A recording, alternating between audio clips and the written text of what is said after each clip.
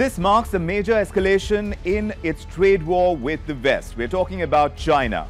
China has announced that it's going to impose curbs on the exports of two rather obscure yet rather crucial metals. These are gallium and germanium.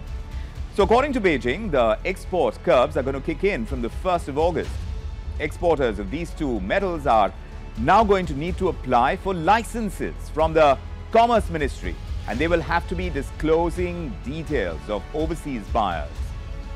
So why gallium and germanium? What are these metals and what makes them so important? Well, firstly, both these metals are classified as minor metals, and they are produced in small concentrations as a byproduct from refineries that are focused on other significant metals.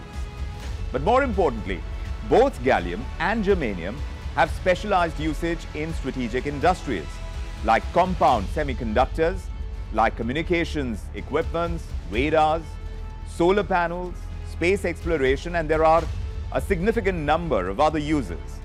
So Chinese curbs could result in a significant spike in prices of both these metals. And remember, processing costs for these metals are quite high, but over the years, China has been exporting both metals at relatively cheaper rates. Now what makes matters worse is the fact that China has almost an iron grip over the production of both these metals, both gallium and germanium.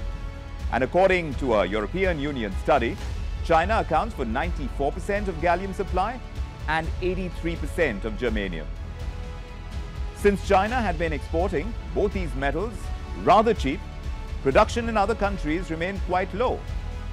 Barring China, only Russia, Ukraine, South Korea, Japan, the US and Belgium produce these metals.